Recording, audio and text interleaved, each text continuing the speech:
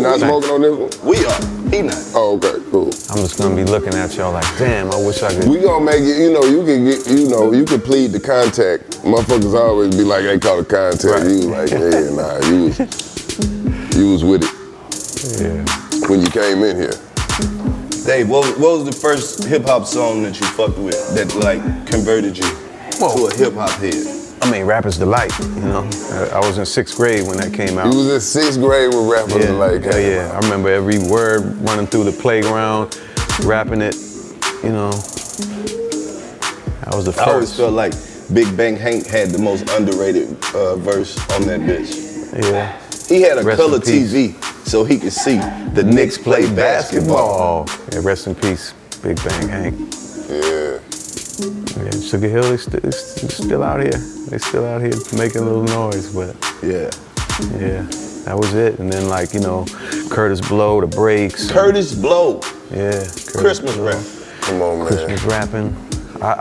See, I'm from DC, so you know, when I was young, actually, I was listening to Go-Go because my man Chico Bean from DC. I know. I was hoping to meet him. I really wanted to talk some DC shit. We just finished Wildin' Out, and he had a show tonight. Yeah. Birmingham, I think. All right, well, tell him I want to meet him. Go-Go shit, man. Yeah, he knows. That's what I grew up on, you know. So we didn't really, you know, I heard rap on the radio and I liked it, but you didn't listen to it at all. Like nobody listened to hip hop in DC for years, you know. So it was different. Speaking of which, Fat Trail just got out. Shout out to Fat Trail. Yeah, come on. Shout out to Fat Trail. Big. Let's go. I hope he stay out this time and take that bitch all the way to the top. Cause he one of the coldest, for real. Yeah. We need that. DC needs that. You know, yeah, I feel like every city supposed to have one. Yeah. Like it's Fat Trail and Wale, and it should be more. You know, like I feel like every city. The city just need one to pop. Yeah. That's because of Go-Go. What I was saying. Get a little light. Because there wasn't no rappers in DC for years. Because Go-Go was so strong for so many years that it really kept hip hop out. You were corny like if you fuck with hip hop in DC for a long time.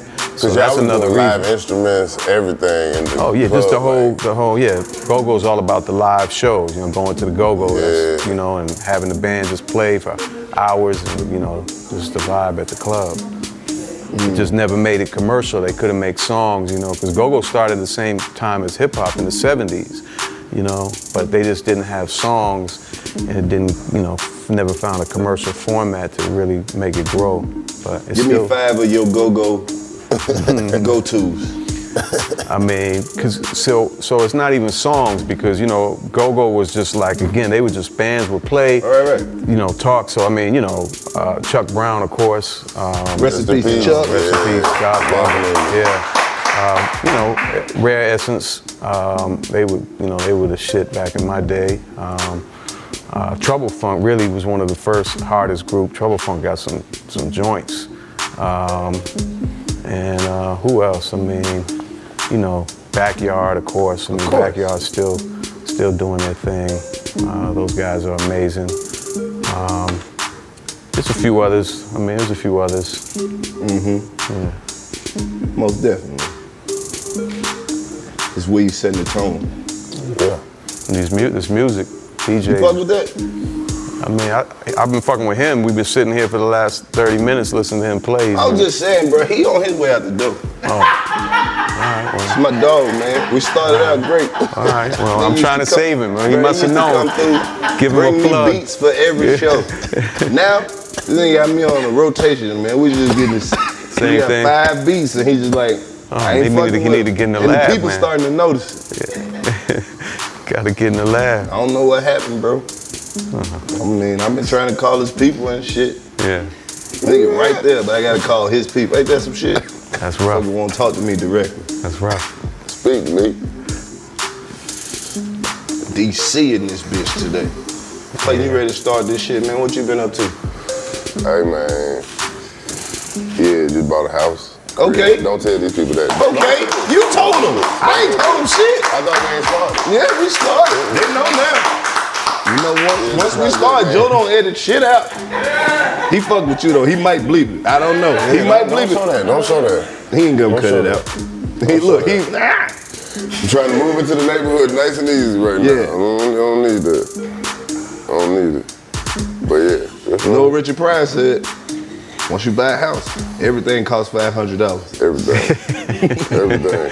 I'm Googling this shit while they telling me it's cost. He's like, you need the door hinges. I was like, how much are they? Man, just buy that shit off 500. I done Googled it already. I'm like, that's $4 a piece. I go get them. You ain't got to bring, I don't know what tax you charging for bringing that shit here, but I go get them. They be here when you get here. Ready. So, but yeah, everything costs us. We got to build shit. Yeah, you building it out. That's good though. Yeah, that shit. Congratulations. Yeah, I know your granddaddy proud of you.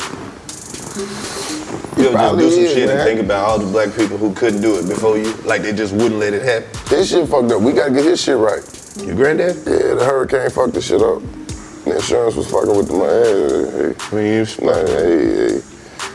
You know what can you do? You know what? This would be the perfect time to say, welcome back to the 85 South Show. Oh my God. You know, it's good to be back, first of all. Come on. Just looking around, seeing a lot of familiar faces and shit like that. Man. Yeah, I know these people. You know, we've been getting a lot of people stopped through the trap. Some very interesting guests. You know, because, you know, 85 South Show is all about the culture. Oh, man. And preserving the culture. Okay. And growing the culture. And, you know, getting to the motherfucking roots of the culture. Like, inside of this culture, there are certain things that are just ingrained. Like, we don't know where it came from. We don't even know. We don't know how it got here. We don't know. So it's our job as journalists. Ooh, sometimes we gotta do a little. Sometimes we gotta do a little journalism. Sometimes we have to do a little journalism. Take your book cover picture right quick. Bruh, we gotta do a little journalism sometimes. Because we in the position where we need to be in a position where we can talk directly to the people. We ain't gotta go off no threads or no internet cap. We just go holler directly at the folks who was there. Yeah. So today, we got Dave Mays. Come on, let's go. We got Dave Mays in the trap. Happy to be here. Man. Happy to be here. Thank you guys for having me. Of the Source. The founder. The founder. Okay. See, that's why we gotta do our y'all was a group. Nah, it was. I'm the founder. Man, before we even get to founding the Source, man, walk us all the way up into that. Like, how did this happen, man?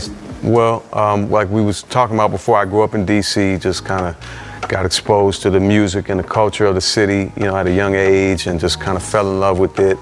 And, you know, I was always entrepreneurial, had little businesses, you know, lawn mowing company with 80 accounts with business cards while I'm in junior high school, you know, shit like that. Just always, you know, trying to make businesses do things. So I ended up getting into Harvard. I went to Harvard. Hold up. Come on. We never had nobody in the trap that went to Harvard. We got Harvard. Oh, man. A graduate. Harvard grad, yeah. So my son need a letter. I got you. Just he call ain't me ready up. yet, but when he's 4, he gonna be about ready now. You got one. You got one letter. It's done. Done deal. So you pretty smart.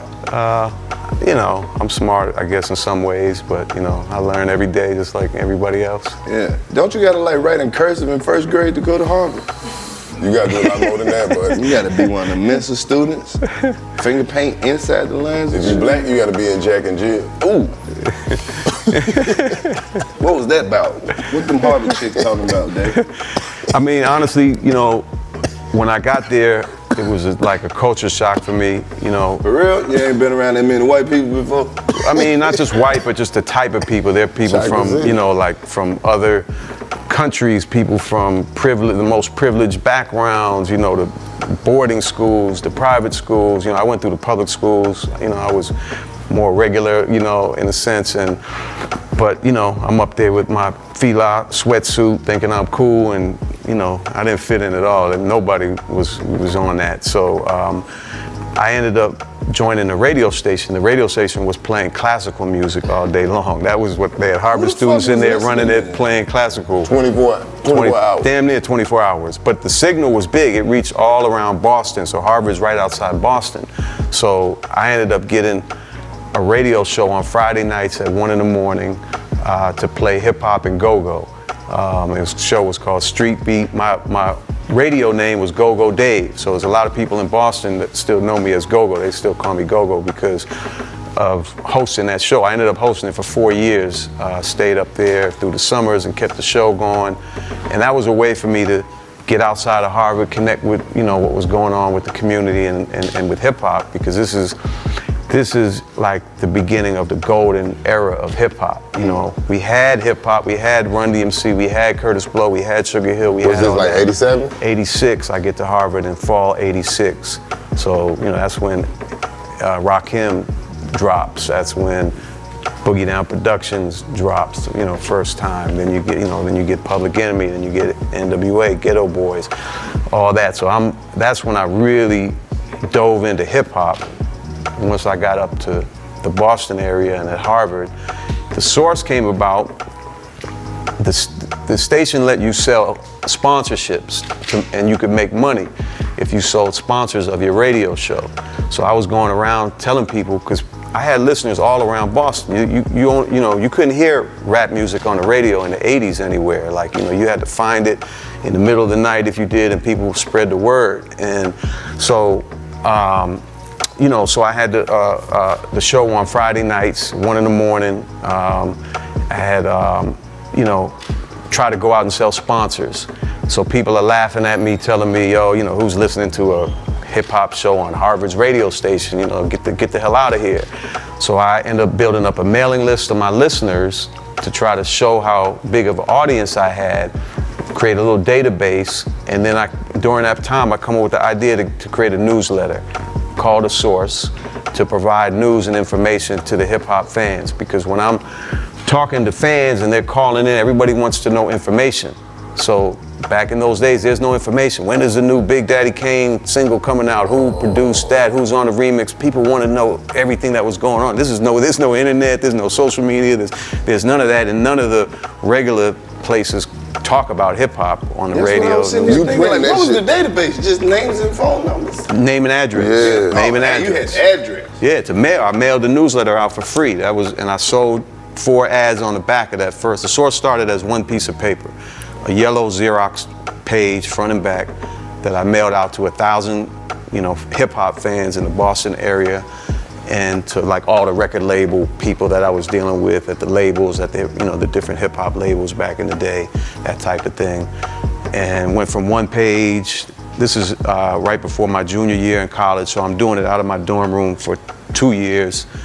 But it goes from 1 page to 6 pages to 16 pages, and starts to become more like a magazine, and starts selling it in the mom and pop record stores all over. You know, and just one thing led to another. I just came up with the idea of like trying to build a Rolling Stone of the hip hop generation. You know, that was really the first inspiration, you know, big, like, okay, Rolling Stone started as a underground rock and roll newspaper, and it grew into like the biggest name of, you know, the 70s and the 80s and all the media. So anyway, that was kind of my first idea, and you know, I just never looked back. Like that shit worked. Never looked back. And that's why all them ads was in the back. That makes sense. The back of the Source had all the ads, man. You might see some fresh shit. We had some good ad revenue over the years, definitely. Yeah. Definitely did. What are some of your highlights from creating that? Like, you had a long run. Yeah, it was. I was at the Source. What are some of the moments that 20 stand years out almost. Oh man, there's so many. The awards. Yeah, I mean, all the Source Awards, of course, you know, there's the most famous 95 awards, but all the Source Awards were amazing and have incredible, you know, memories and things that happened there, historic things almost, you know, at every one of them. You know, just, I mean, Biggie's one of the most, you know, biggest things that happened with the Source and with the Unsigned Hype column. You know, Unsigned Hype, was a column. We reviewed demo tapes every month. I remember that shit. Unsigned rappers. People would just mail in their demo tapes to us, and we would have somebody sit in the office and like listen to all these tapes and pick out the best ones. And so Unsigned Hype, we discovered Biggie, DMX, Mobb Deep, before Common, deals. before they ever had a got any record deal. deal. All of them, like a whole list. Capone Noriega, Pitbull, Jay Electronica, Eminem, all of those before they ever had deals, and personally got some of those artists their own deals. David Banner, he was in there, Joel Santana. So, but Biggie was, you know, one of the biggest ones because, you know, I personally had my man Matty C, who did the Unsigned Hype, bring the tape up to Puff. You know, when they gave Puff, Puff was A&R at Uptown, and then they gave him, you know, a Bad Boy deal to start his label, and he had called me up and said, you know, I'm looking for rappers. You know, have you guys got anybody? I went down the hall to my man Matty, and he told me about Biggie. We had just put him in the magazine, in Unsigned Hype, and so I was like, you know, bring that tape up to Puff, and he signed him like a month later. What that Biggie sound, man? Yeah, come on. Hell yeah. What that Biggie tape sounded like though? Like what? You could Google it. A lot of his demo was there, but what? Now that we're talking about it, I'll mention one of the projects I'm doing. You know, so I just launched this new podcast network. It's called Breakbeat. I got 8 different shows going. I mean, you know, of course, aspire to reach levels of success in podcasting that you guys are already, you know, doing at an incredible level. So, you know, much love and much props for what you guys are doing. Oh man, thank you. So with the network, one of the things I'm seeing in podcasting is, you know, I have shows, you know, similar kind of to this, visual shows, conversation. One of my first show that's already killing it, you know, is, you know, you guys have had her on, and I know you've been, you know, supporting her for a long time, is Don't Call Me White Girl. So that's the first podcast on the Breakbeat Network. She got so much catching up to do because her demand is so up. Right. Like, people been wanting to hear from Mona. So shout out to Mona. Yeah. Mona, I just love Mona. She, you know, in the studio, man, she needs to be heard. Like, it seems like every other day one of her little clips is going viral. Right. Like they'll take a long video and just clip the shit out of it. Yeah. So yeah, I think she's being weird to me. That's a whole movie. I think she's gonna be one of the biggest female personalities, period, you know, in the next couple of years. I think she has the talent to really take it to another level. So I'm doing that, but I'm also doing, like, there's a whole other side of podcasting, which is the kind of journalistic, as we were using that word earlier, the journalistic side, which is the storytelling, the audio documentaries and series. That's part of podcasting, has been blowing up the last 5 years. But when you take a look around there's almost nothing for hip hop in that area of things. You know, we have a few good shows like yours for hip hop, yours, and, you know, the other, you know, good podcasts that we all watch, but that journalistic side. So I'm doing the story of the Unsigned Hype column as an 8-part series. So you'll be able to hear all those demos, you'll be able to hear the story of how we came up with the column and talk to the different artists and people, telling them how they got their deals and all that. So that's an 8-part limited series on Breakbeat that we're producing now, will be coming out in a few months. That's gonna be crazy. Yeah, I mean, you had a very successful magazine, but there was a lot of upset rappers mad at the source. The mics, right? Not that bad, not that bad. The mics, that bad. Who had problems with their mics that, like, I mean, anybody come down there? I mean, they came down there? Every now and then somebody tried to come down and get loud, but it never really went nowhere. We, you know, we were pretty thorough in terms of just, you know, having good relationships, and people respected, you know, the source, and, you know, just from the beginning, the way we, you know, went about doing things. So yeah, I'm sure there were a lot of people, I mean, 5 mics was, you know, the thing. Every artist would go into the studio to make their album, and that was their thing. I got to make a 5-mic album. This is what inspired the best artists in hip hop throughout the 90s to go into the studio. You know, you can't talk about 5 mics without shouting out my nigga 5 mics.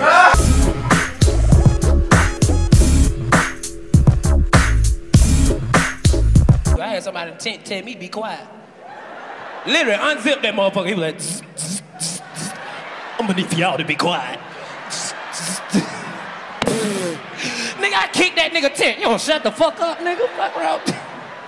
Nigga, when we just pulled up, it was an old homeless nigga conducting traffic like he really was supposed to be out there, motherfucker. Hey, all right, young blood, move to the left, move to the left, move to the right. He had on the vest and everything, but the vest said Warriors game on the back.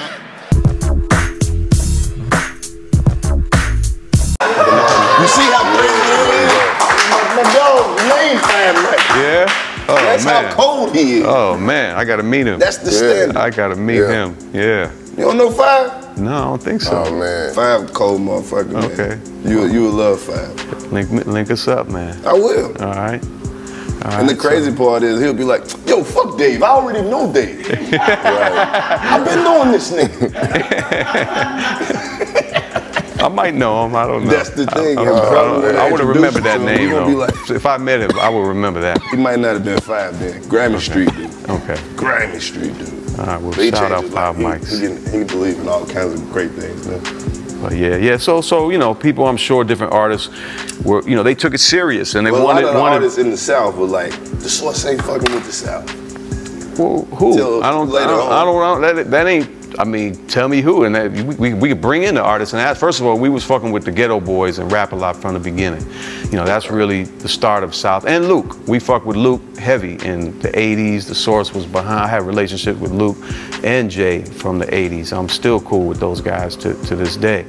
So you know, it started with that, and then even look at Outkast. I mean, you know, Outkast, they got 4.5 mics on their first album. Now these should have been 5. Should have been 5, but it's not like, again, if we were what you were saying, then we would have given them a 3. You know, some other, you know, Rolling Stone probably gave them 3 mics or some shit like that. You know what I mean? But the Source, we were on it. We didn't get it perfectly, but we loved Outkast and we helped push Outkast, you know, in many ways. Votes for the mics? Yeah, the mics would be like a group of editors. So one person in there that was like, give them a half. No, fuck it. They're not that good. I don't like it. Damn it, man. I don't see what y'all see. One holdout. It's like they be like 9 out of 10 dentists recommend this to us. Who was the 10th nigga like, that shit'll kill you, man? This shit is fucked up. Don't do it. Don't do it. I wouldn't do it. Give it a half. Nah, that's funny though. That y'all really had them. Yeah, serious. We took it serious. We had meetings and, you know, listening sessions, and artists would come down. They would bring their albums to the Source to play it for us, or invite us out to the studio to play it for us, and you know, all that kind of stuff. I bought so many of the fucking magazines. It's like them shits couldn't come out fast enough. Thank you. Man. Do you know they still in circulation in like jail and all that type of shit? Even with them being that old. The Source? Still won't see that shit. Because there's no other place to find that information. Yeah. That information that the Source covered, the things we wrote about, because that's the other thing. Like the Source was the magazine of hip hop, music, culture, and politics. So we covered, you bought the magazine, you might have wanted to see who got how many mics, you might have wanted to see who was in the Unsigned Hype, you might have wanted to read an interview with Biggie, you know. But you also were getting, you know, social justice before motherfuckers today, you know, was talking about. So we were doing social justice in the Source back then. We were doing health, we were doing business, we were doing technology. I used to like the little column with the bars in it, where they had a whole way like to go through a verse. Hip hop quotable. Quotable, yeah. Oh yeah, that Quotable shit was big. Yeah, people loved that. Who you think had some of the dopest covers for the Source? Oh man, I mean, I have some of my personal favorites. That's what I'm saying. The Dr. Dre cover where he has the gun to his head. That shit crazy. Okay, that was just big for the Source in a lot of ways, because kind of same thing. Like Dre had left NWA and people didn't really know what was going on with him. There's all these rumors and stuff. They put out Deep Cover, you know, on the movie soundtrack in the spring, and that was, you know, but it wasn't no Death Row yet, but you heard Snoop, boom, so everybody wanted to know what was going on, and I've been trying to find out, and I ended up, you know, getting like an advanced copy of the Chronic, and, you know, was going crazy over it. I'm like, we gotta get Dre. You still got it? I wish I did, man. I damn sure wish I did. That shit. Somebody somewhere got one. Yeah. But it needs to be preserved. But yeah, man. So I went and sought him out. I was like, I gotta get him for the cover. I gotta go get that exclusive cover. And I ended up calling around trying to track down Dre. I ended up speaking to Suge Knight. Flew out to LA, met with him, and worked it out. Like, you know, he convinced him that this was the, you know, we wanted to be on the cover right before they dropped the album. So that cover comes out like a month or two before the Chronic comes out. So it really helped, you know, pushed the Chronic out and that whole exclusive story. And this is one of the best images of all time, man, that cover. What else? I love the Mary J. Blige cover. That rest in peace to Chimo dude. He shot her sitting on the ice sculpture in the silver, outfit, sitting on the ice sculpture. That was in maybe '95. I don't know if you remember that, but that cover was really dope. I mean, there was so many. What else? Man, stacking them hoes in Man, there. I wish I could find mine, man. Yeah. You always had a source. You needed, especially if it was the artist you fucked with. You saw them on the covers, like, I gotta get this Couple one. pop covers. But shit, that one with Dr. Dre, that shit just looked dangerous, nigga. That make, you know what I'm saying? Like, you like, hold on, let me see what this motherfucker talking about. That cover, I like the cover when we had Dr. Dre leaves Death Row, and it was him with the electric chair in the background, and he's walking away from it. Like, that was an ill cover. The Biggie standing in front of the Twin Towers, King of New York. Damn. That's a big cover. So like, the whole, pretty much everything is digital now, online. Yes. Like what type of advice are you giving people that's coming up who trying to build a platform like that? I know I guess you would be considered one of the OGs when it comes to that lane of, I mean, as far as hip-hop media, I am the OG, Yeah, really. that's I'm the start of hip-hop media and really gave birth to everything, along the way.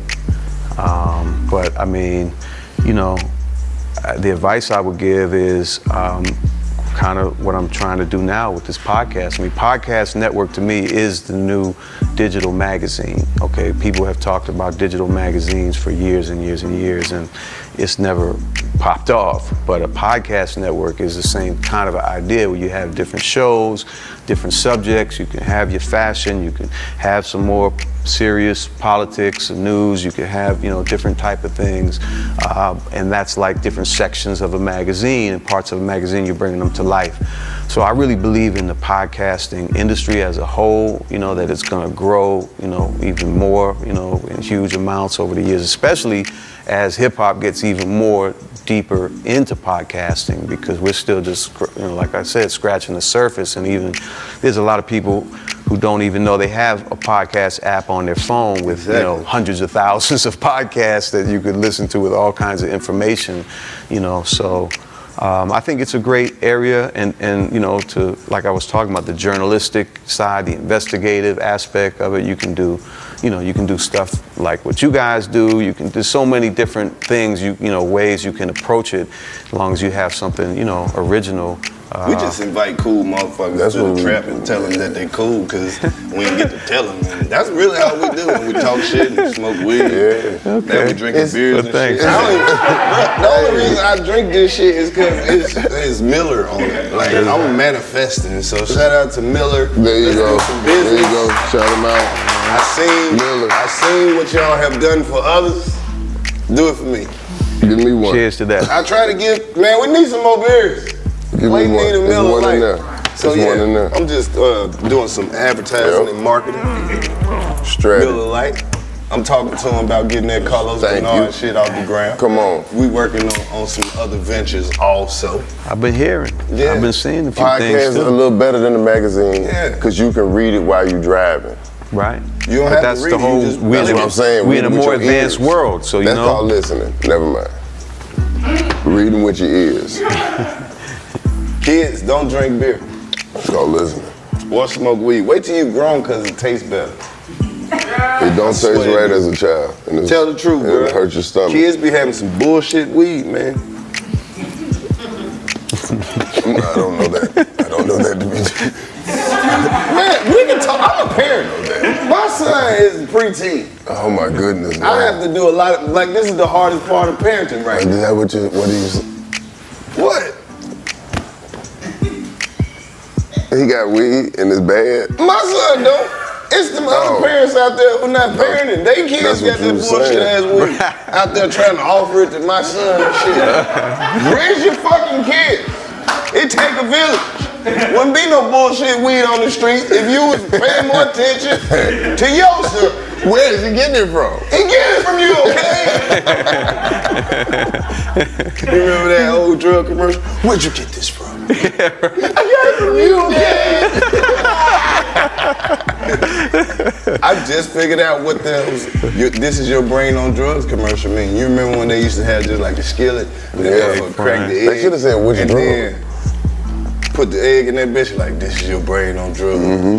I'm like, no, it's not, because my brain on drugs was a scramble the fuck out of that egg, put some cheese in that bitch, and had an egg sandwich. My brain on drugs still know how to cook an egg. You, fuck you talking about? I would have never fried this Or other the side, one with the dude just be standing there, he was like, this is your brain on drugs. And he take the skillet and fuck the whole kitchen up. I'm like, no.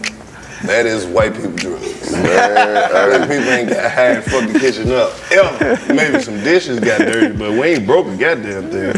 Bro, what makes you think, like, let me ask you your opinion. Why do you think white people love hip hop so much? Wow. Well, I mean, I can tell you first why I love it so much. I don't think. Now you gotta speak for the group on this one. Oh man. Yeah, you gotta speak for the group. You might got because you can say it from the beginning. Like, how did it find you? Because you, like you said, motherfuckers wasn't even listening to it like that. You just heard it in somebody's car, or like. I heard it on the radio. Oh, they played it on the radio. Rapper's Delight. And a couple songs like that on the radio in DC. That's where I heard. Cool.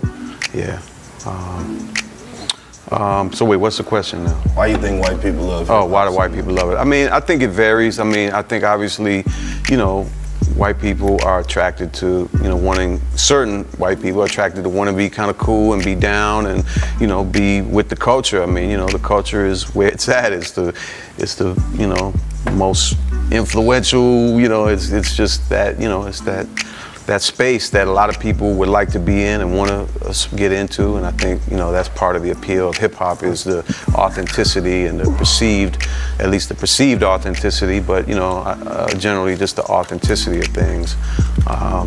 You know, I think that there's some, you know, like as far as me and getting back to that, because when I fell in love with hip hop in the 80s, you know, it was also about, you know, the way it made me see the world differently in terms of, you know, just racism, things like that. You know, like KRS-One would rap about Columbus didn't discover America. You know, there was a whole civilization of people. I can remember that, hearing that and being like, I never thought of it like that. You know, and he was one of the first to, now you hear that all the time, you know.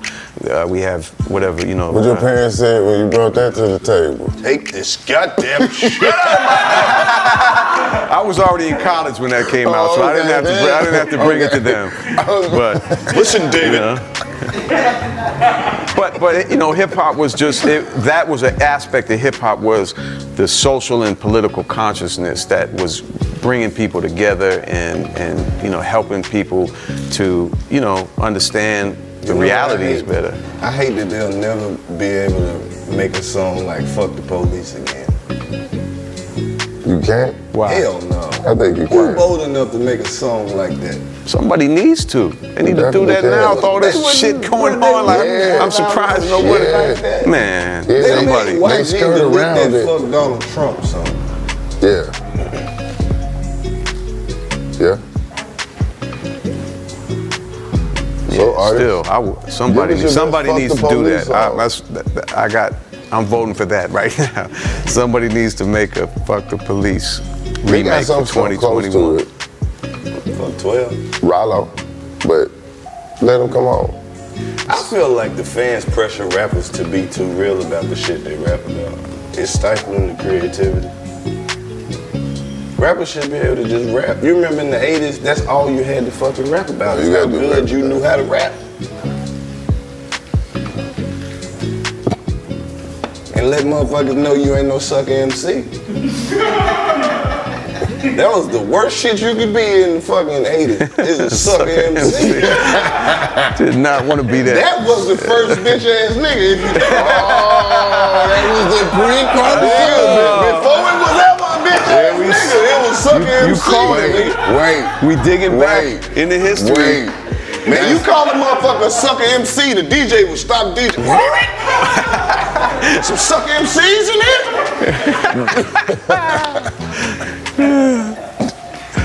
Wait a minute. So you just, yeah, I think that might be.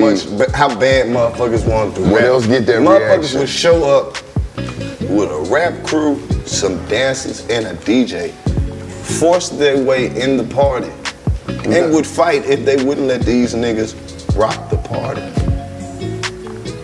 Yeah. Yeah. Just to prove you wasn't a sucker MC. So what the sucker MC do? I don't know. That's come the back fucked next up part. week. We Niggas never just go really home. got to hear the sucker MC side of the story. I don't even think he went in. The sucker MC was outside like, What if the sucker MC was like, it's just a misunderstanding. It wasn't even me. You're trying to label me a sucker MC? Yes. That was him. Yes, you are. That was him.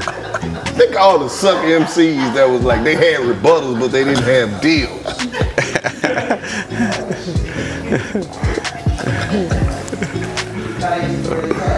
But sucker MCs, you know how a sucker MC gonna wear his shit. Sucker MC gonna wear his shit to the back. Straight to the back. Straight to the back with the starter showing. With the ears tucked in. With no eyebrows. Straight sucker shit. Cause he's a sucker, that's why.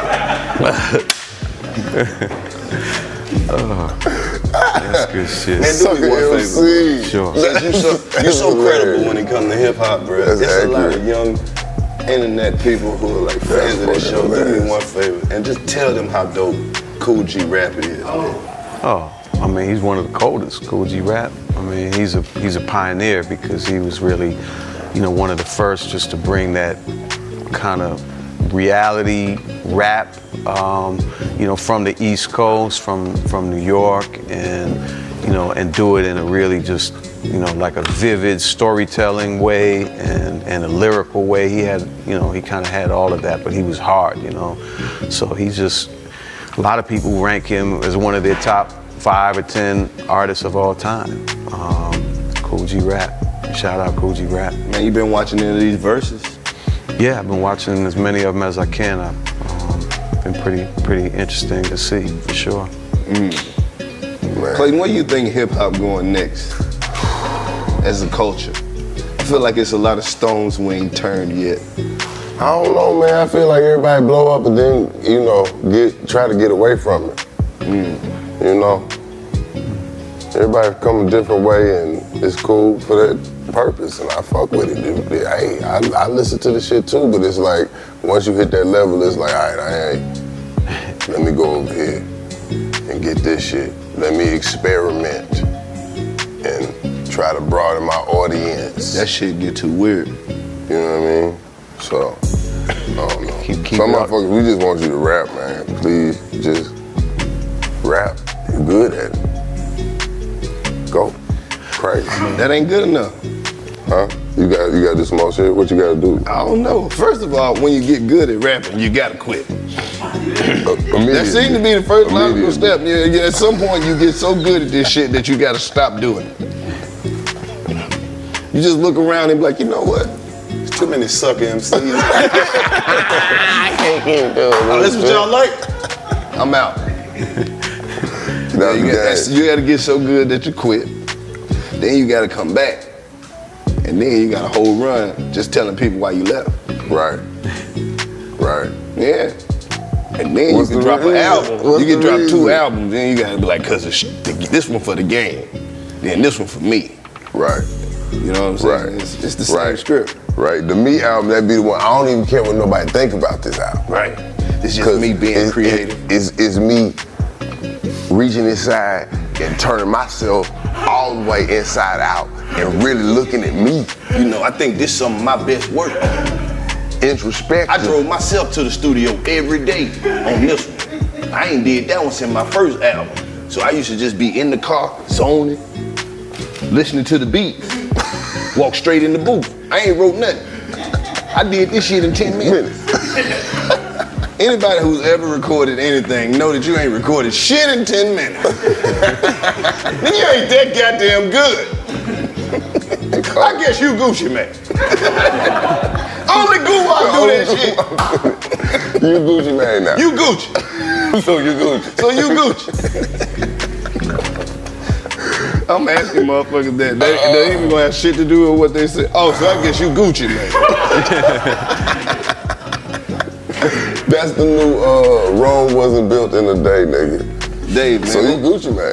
Who are some of the people in your network, man, that helped you reach these levels of success with the shit that you do?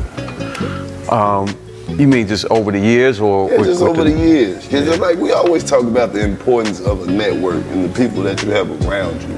Yeah. Like you could be brilliant by yourself, but you're gonna need some facilitators. Yeah. Who gonna have that vision? Who want to see it all the way through with you? Yeah. I mean, I've been fortunate to work with a lot of really talented people over the years.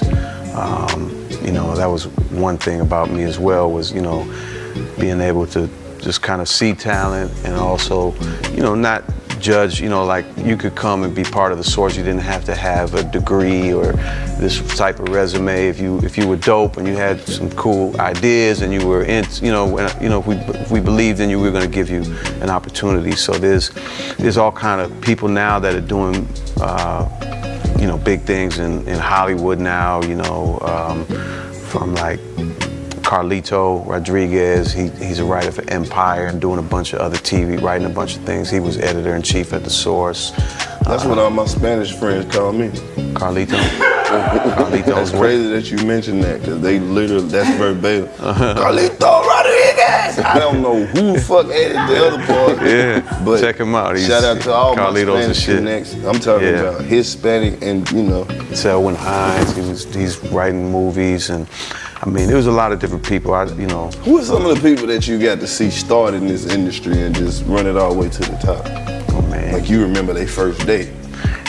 Almost everyone. I mean, we were talking about Puff. I met Puff when he was an intern at Uptown in like '89 or something like that. I would come down to New York with a bag of magazines and go around to all the record labels and pass out Source and go network with people. And that's we gotta get Puff on here, man. Yeah, that's where I met him. We went and kicked it with him, but we ain't even record shit. We had to do one first where we just talked to him in private.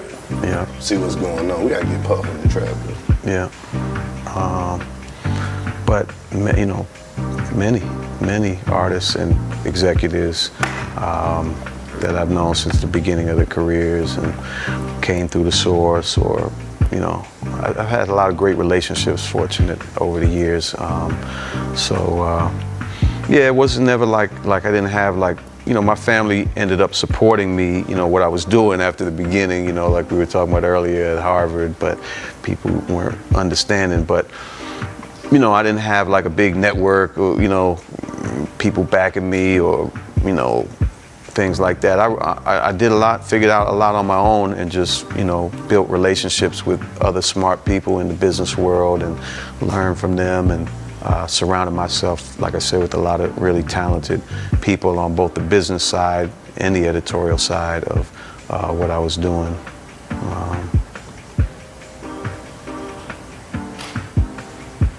I just heard the camera snap, and I was a little high, and I was just posing. Oh, that was the pose? So I want to talk about what you said about where hip hop is going. Hold on, watch this. Welcome back to the 85 South Show. Let's go. My bad. Let's go. No, you good. I just do that shit really. Because it's like, how you gonna be welcome back if you never left? But it's back though. Right. We can catch him up on all the game we've been spitting, man. We got Dave Mays in here with us, Founder of so many. You done told us how you started off with the newsletter, and now we here again. To, catch us up and tell me where you think this game going, and all that type of old player. Sure. Well, I mean, first of all, I look at what you guys are doing, and it's just you guys are having incredible success, but you're being authentic. You're keeping it. You're not gonna do what you were talking about earlier, we'll see. But I hope you guys don't get to that point and be like, oh, I'm gonna leave hip hop and go try certain other things. Oh, bro, I'm Rick James Leathers. You out of here? I've been around these motherfuckers way too long, being humble and like. Sometimes we just talk about how ignorant shit might get. I know I'm getting the ponytail. Like the next day, I'm just gonna flip and decide, and that shit gonna be long the and money is luxurious. definitely gonna change us, Dave. And I'm gonna be real different. But seriously, what you guys are man. doing beyond just being incredible hosts of this show that people know, you guys are businessmen, you know what I mean? You guys have a company and y'all are doing major things, you know what I mean? So like, you know, to be able to have people like that actually do care about the culture and do understand the culture, you know, in control of things, you know, that can help us guide the direction of hip hop more, you know what I mean? If there's more like-minded people. So with what I'm doing with breakbeat, if I can get to, you know, close to like a level of you guys, you know what I mean? Nah, then we coming on there, you know, whatever you need, man. Okay, okay, that's love. Man, Yeah. But, you real as hell and you came over here and you fuck with us. Like you said, like when we started this shit, we going on, what, 7 years now? Yeah.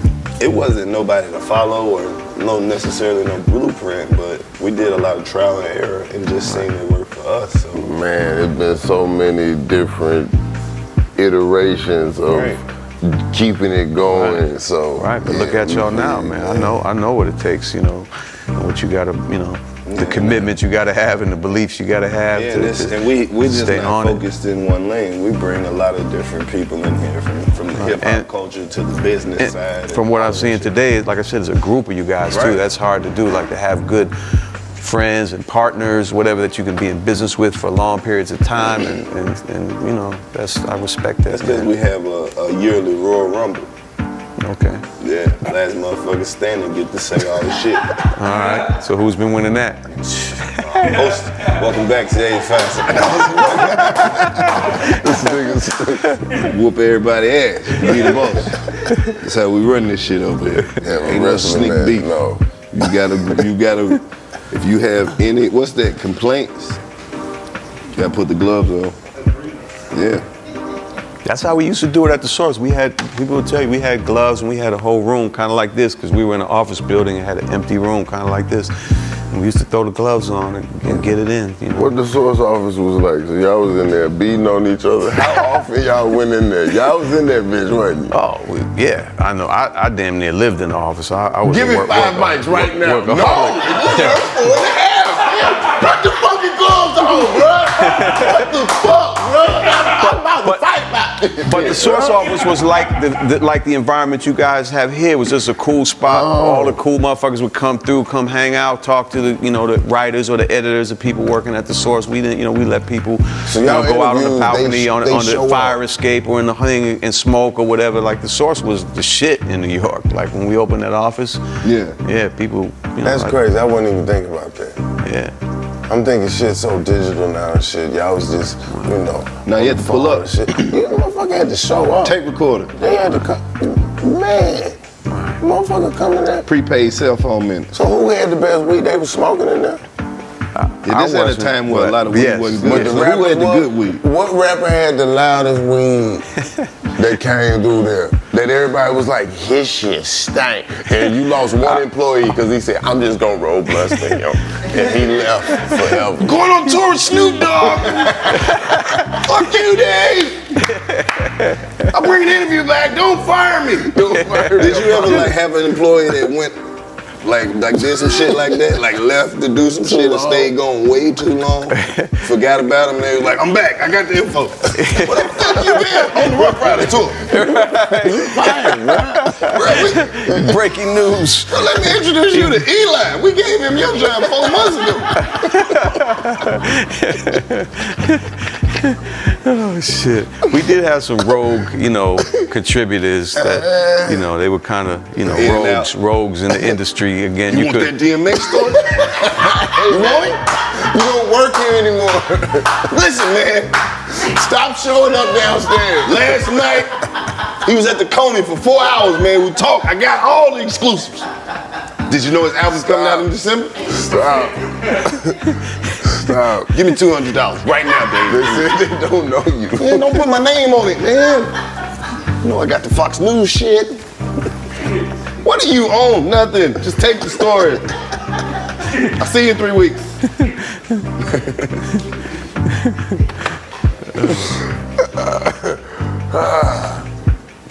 Gotta get them exclusives, man. What's the hardest exclusive that you had? Like, jump the most hoops for?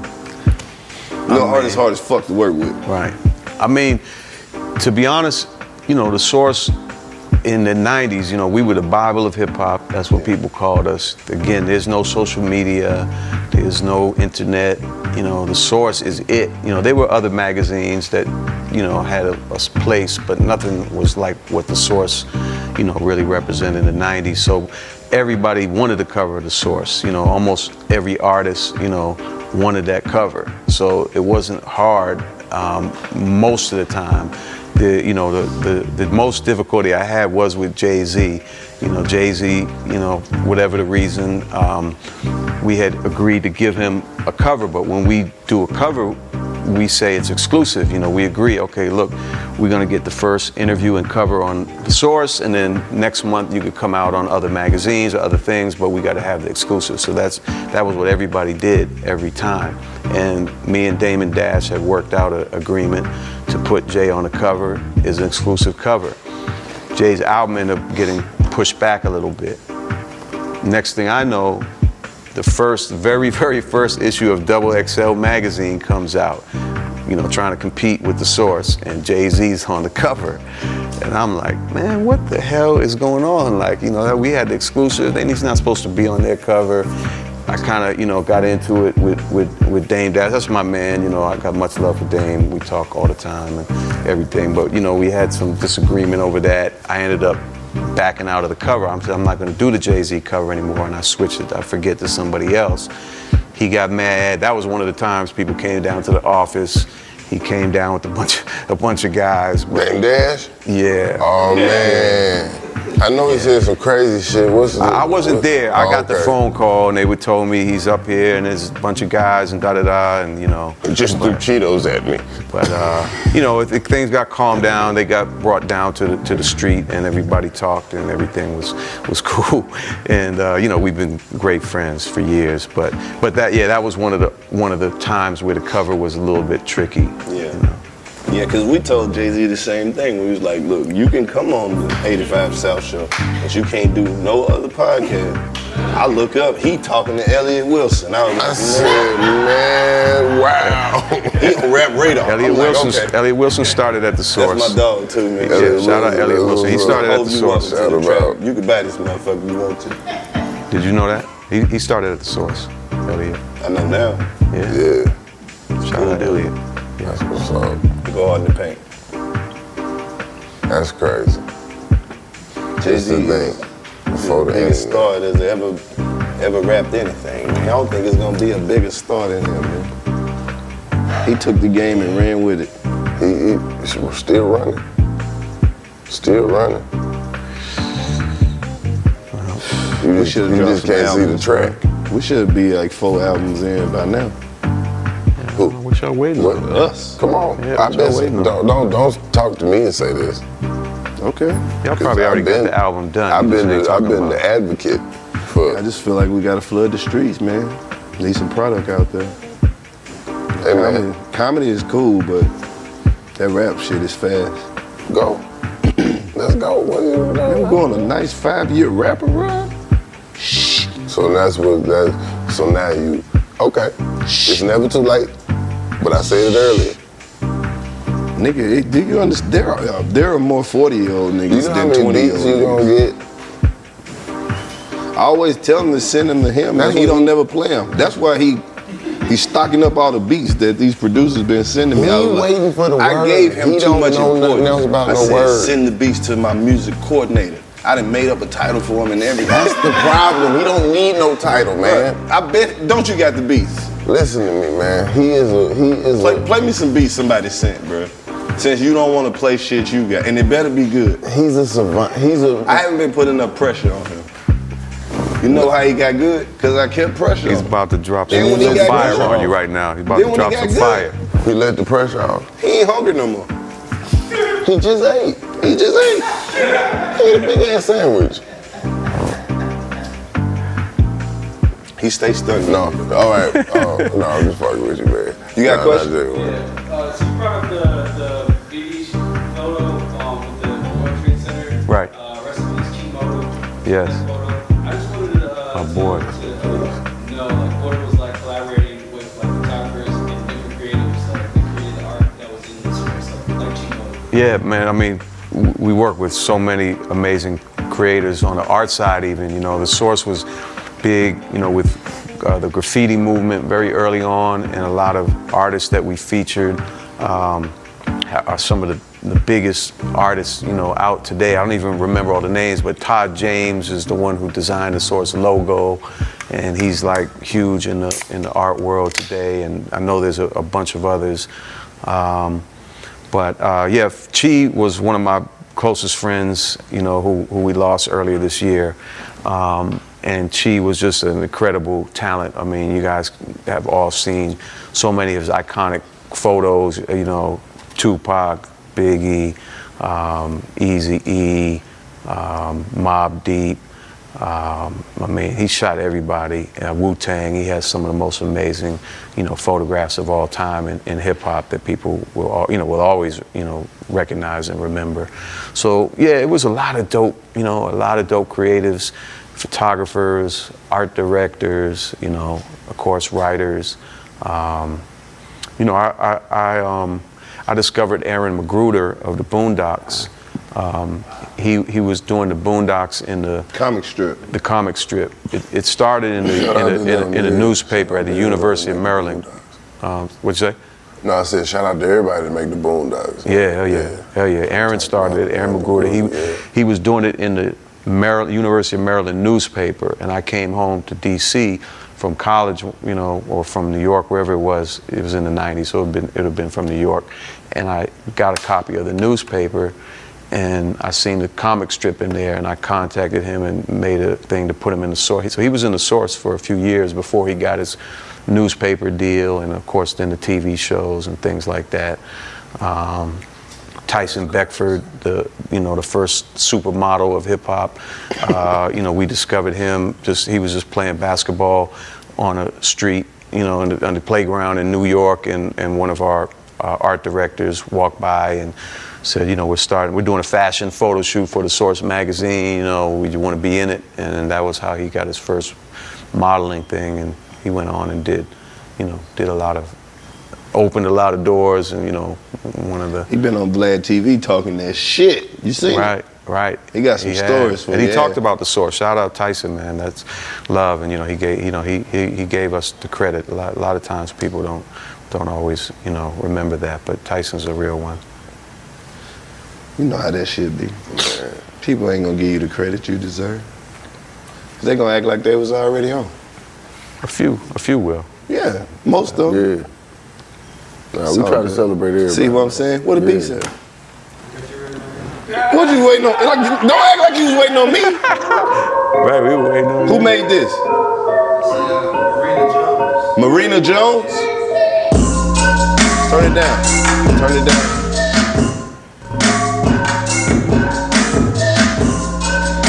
A little bit more. Cause I want to be able to hear that shit. You done turn it. That's another song. It's Halloween. It was on the 15 seconds. Is it Halloween? Oh. Marina Jones? All right, let me see what he's talking about.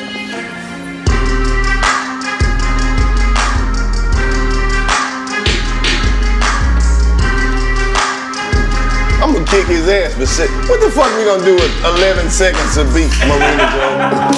Right? We ain't gonna steal your shit. Turn it off. You know what? I'm only gonna play your shit for 11 seconds. He's fucking the vibe up, man. Turn it off. You're playing it too much. So wait a minute. I don't know what just happened. We need more than that. He said some beats, but they like 11 seconds long. So once you start getting into one, it's gone. They go to another one. It goes to another one. Okay. You like that one? Is this a long one? Oh, no, now you want to play some shit. You see what it takes? You got to show them that there's other motherfuckers out there. Now you got, oh, this beat. Hold on, wait, I got some beat. Stupid. Long as you want that bitch to play, it'll loop. No. Oh, man. Damn, man. What's coming up, Dave? Man, this this whole breakbeat network is really, what I'm on right now. What y'all need over there? Real excited. I mean, shit, we need the 85 South show. Come on over. I mean, partner up. We need, we got some shit we probably could kick some around. Collaborations, yeah. We got all types of collaborations, ideas and shit like that. I want in, man. 85 South. How about we do one where we just bring producers and they just play beats? The whole beat. And don't nobody even fucking say nothing. It ain't. It's too much talking in the game. That could work. That could work. We should just play fucking beats. Sometimes people might. Why would you have a breakbeat network and not just have one channel that just plays straight beats? Right. All right. Well, we on it. That's our first project. I want in. Okay. All right. And I want to pop in like every 30 minutes. Be like, hey yo, this Karlous Miller. You listening to these beats on break beats. That's all we need. That's all we need. Just have you pop in. That's what I'll contribute. Okay. And we'll build it up. I'm not even gonna charge you what I've been charging everybody else. Because we got the network, and I want to, I want this shit to flourish. So breakbeat, it's a podcast network. I got 8 different shows. I mentioned a couple of them. I got 9 now. Now you got 9. Now you're right. Now you got 9. Now you got 9. 10 before you leave. Come on, okay. I'm hosting the flagship show. Okay. I'm the breakbeat man. Done deal. Done data. Oh, you want to be like the mixtape voice? You want to be associated with it, like, damn son, you want to be that dude? At the end of the hour, I come in and say, hey, if you want your beats featured on Break Beats, send this shit to blah blah blah blah blah blah blah blah. Thank you. Back to the music. So y'all fuck with Funny Marco? Yeah. So he's part of Breakbeat. His first. You mean to tell me you fucking with other comedians out here first? I mean, wow, I couldn't get to you guys, Dave, man. You guys are, Dave, you guys it's never are strangers. It's never strangers. It's always the people you know. Always the ones you know. It's never too late, man. Never too late to figure it out, man. We can. No, I'm just fucking with you, man. Shout out to Funny Marco, man. One thing we ain't never been around here, Dave, is some haters. We don't hate nothing but onions and pickles around this bitch. Yeah. But that's me. That's just my personal opinion. Yeah, he's dope, and his podcast is gonna be funny. I think we've been working on that for a minute. And then the other big story that I want to talk to you about, I almost brought his son with me, but I'm doing the Larry Hoover story, a 10-part documentary series. I'm working with the family. It's the first time his family is going to participate in the telling of his story. Yeah. It's, very much needed that this man's story get told, and hopefully we can help change some of the public perception of him, which could help get him home. They got the Free Larry Project, Free Larry Hoover Project. You can look it up on Instagram. Sure. Yeah, definitely would love to talk about Larry Hoover. I mean, Larry Hoover, like you said, people know his name. It's a legendary name.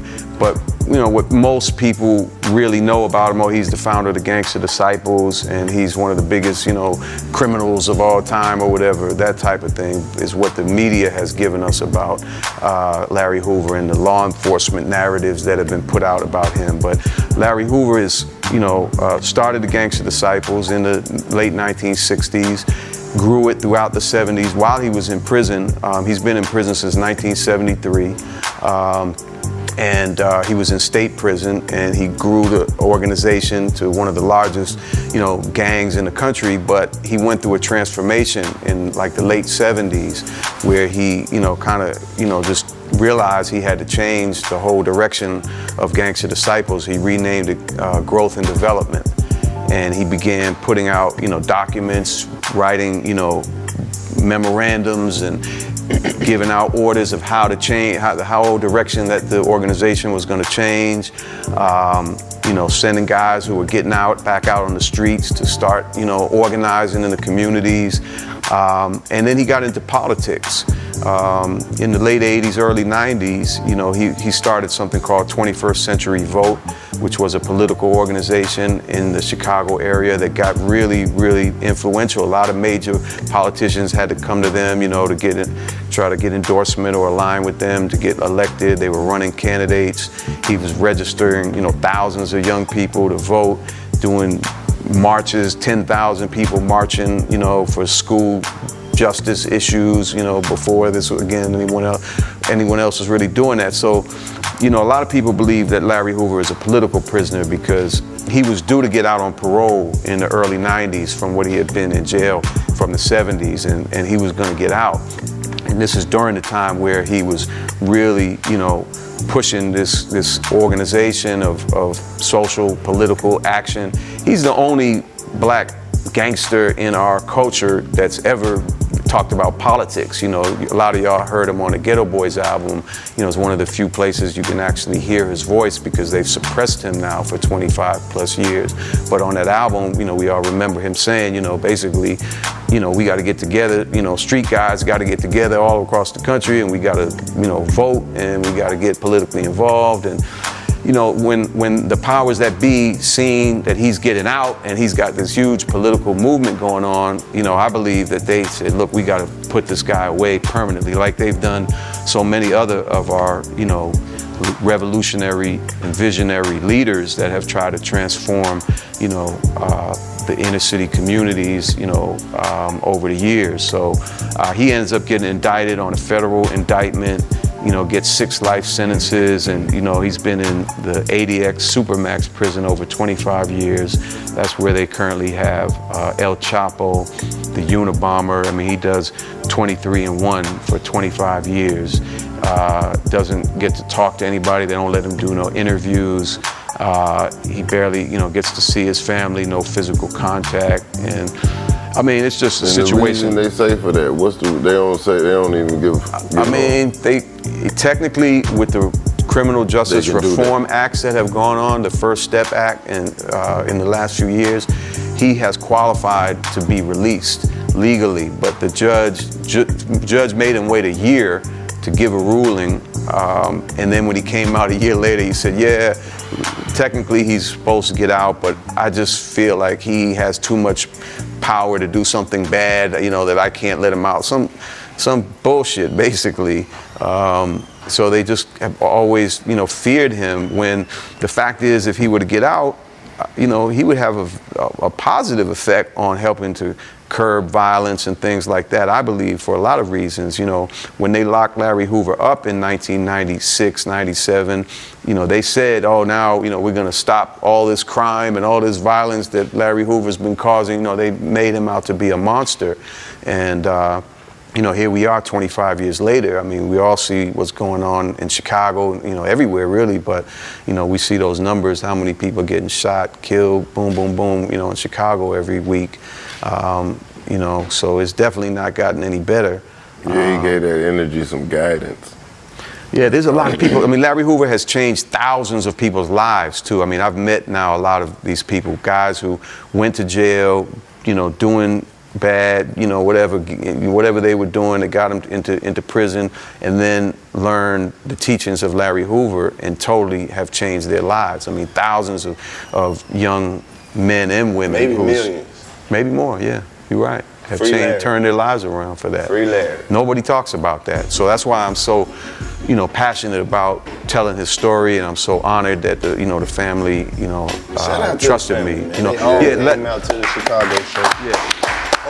Larry Jr. was with me here in Atlanta the last couple of days. That's what I was saying. And him and his wife, they had to leave last night, but he was going to come down here with me. He wanted me to, you know, say what's up to you guys. And if you do want him to come down, he would love to do it. He's a big fan of your show. He wanted me to let you know. Come. Okay. Well, I've been talking to him. Okay.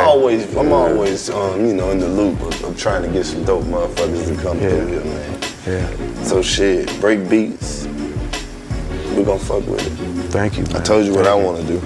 We're gonna rap though. Yeah, we're gonna put that together immediately. Well, look, man, I know this your first time in the trap. Yeah. Don't let it be your last time. Oh, Come on, man. I won't. Yeah, I had a great time, man. Had a great time. Look, We got a lot of shit to do, man. This has been a great experience. Just coming, getting to chop it up with you, and get some insight on some shit. Yeah, well, thank you guys. Damn sauce, man. That shit that everybody had in the bedroom. It's one at every barbershop. That bitch get passed around. Yeah. And he did have some political shit on that bitch. Yeah. I remember the one where all the hip hop people was going to jail. Yeah. Hip hop behind bars. Yeah. There's a lot of those covers in the Trap Museum. Did you make it over there? I have not made it there. I really want to go see it because I love what I've seen and heard. I talked to Tip about it, when he first got it going, and I think it's great. I got to get over there and see it though. Yeah, you definitely got to check it out, man. Atlanta is on the pulse of the culture. So many moments happen right here as far as this is the. Do you know Newface? Newface? Yeah. I called him. He was supposed to come up here. All the magazines. He probably got every. He's a hip hop historian. Okay. He probably has every physical copy of the source. Keeper. He's the hip hop hoarder. Yeah. It's hard to find. And see, they was at the moments. You can talk about the moments you was at, man. Cause. Well, I'm also launching my own podcast, so that's also a way, because I was always, this behind-the-scenes type of guy. I just wasn't the guy that wanted to be out in the limelight and get the attention. I was about business and building something, and I didn't really care about all that. But now I just feel like it's the right time for my voice to be heard a little more, Tell your story. Have conversations with people, and people get a better insight of things from me, just from my experiences and the type of conversations that I think I can have with a lot of people that I've known in the business, from the beginnings of their careers, and but I want to bring you guys on to my podcast and talk to y'all. Say less. Turn the tables. Come on, man. We want to hear them stories, man. Yeah. I know you got So ODB walks in, right? 2 40s and an ounce of Reggie. What was this? Episode 3. No, I'm just fucking. Rest in peace, ODB, man. Yes. Rest in peace. What you doing? Yeah, definitely. Good? Oh, okay. I thought you was about to say so. Well, shit, man. Newface outside. Let's see what he got. See how you see? Speak him up. This shit is like a real show now, guys. This shit is so official. We've got drop in. Did we check the bags? How did he get in? Hey, did we check the bags? This shit is super official.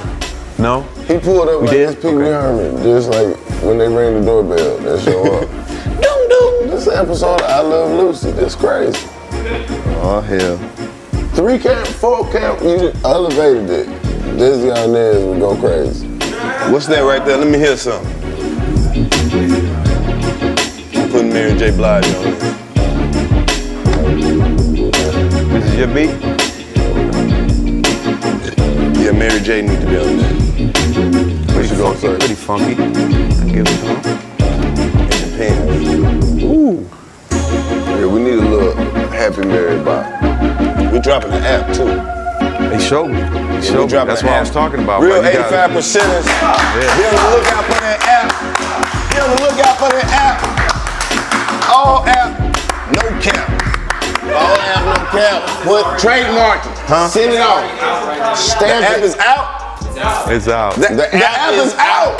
The app is out. Get that 85 Make sure app the app for real, out, man. That's incredible, Get the app man. on your phone, Congratulations on that too. That was Hell a yeah. big move. Hell yeah. Yeah. Man, it's just taking the platform to the next platform. That's it. It's like, that's it. Now we need our own platform. That's what I'm talking about. Consumer. That's what I'm talking about. That's how all app, no cap. That's how we can answer that question about where hip hop's going. We can have a little more say so in that. Right. Yeah. I'm about to sign my first artist. Yeah. I'm looking to get into the music industry. Okay. Tell them. But once you pop that 85 South album off, then doors are gonna be open for whatever you want. Yeah, I'm gonna try to get one artist in every job. You're gonna do a compilation album. Okay. Kind of like Mo Thugs. Remember Powder P? You gonna do Mo Thugs? Like the Mo Thugs compilation? I remember that shit. You don't remember Powder P? No. The white dude who was rapping at the end of that cowboy song? Lane's powder paint, can I get a 12 gauge? No. What was that Bone Thug song where they was rapping like cowboys? Anybody know? I feel like they had a little Research department. era they went through where they was. Can look up that Bone Thug. It's Mo Thugs. They were rapping. They was a cowboy song. They were early on that country rap. I would have watched the cowboy movie if it was Bone Thugs Ghetto Cowboy. as the Cowboys. Yeah, I would have watched that. Now movie. somebody go and find Powder P verse. I would have watched the. Since Clayton want to have amnesia today. Can we play this? Did you ever get interview Big L? There you go. New Face, Larry Compton. That's my guy, New Face, man. Okay. Everywhere. This is the ultimate hip hop hoarder. I heard Now you talking about your Break Beats network? Yeah. This is your guy, man. Okay. What you got, New Face? He brought some things. New Face was there. There you go. That's what it is. New Face is here. New Face is here. So in a sense, he is there. What's up, Jay? What's up, man? Good to meet you. How you doing? Yeah, I brought, I was always a fan of the Source Oh, magazine, man. So What I you brought? Some of my favorite Your legendary. issues. Look at Oh, this. that's that cover right there. Already That been cover is signed crazy. already. See, that's the That one. cover This is. the Look how one. ill that cover Yeah. is. That cover got is signed by- crazy. Oh, that's hard too. Yeah, so you all was kicking some That was South after shit. I left. Red man, come on, man. Chains.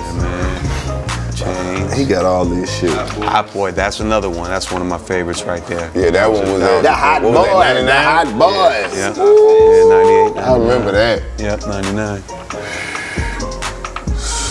Bow Wow, Jermaine Priest. Scarface. That's hard. Shit. That's a hard one. All members of the Yeah, Lox. come on, man. Yeah. Music Fest. Nice. R.I.P. DMX. Yeah, Lox. that was a dope cover. Come on, that Rough Riders compilation was a motherfucker. Hell yeah. Shout out L, man. I just talked to L, man. Source Awards in Miami. That was my ticket stub right there. I still got the CD they always giving out. in Miami. Yeah, that was the one at the Jackie What? Gleason Theater on South Beach. Fontaine Blue was the after party. Yeah. Slick Rick, Cuban Links, X Shack, Ray. Man, everybody that was dope. Jesse That first Jackson. Miami one. Yeah. Jesse Jackson was in there. Jesse Jackson was at the Source Award? At the Miami Hell thing? yeah. Bro, y'all didn't So never wait a get minute, to which interview year Michael was this? Jackson. Cause the Miami went crazy, right? Should have got Michael Jackson in the Source. man. 2001. That would just be hard, just to give Michael Jackson 5 mics in every fucking magazine.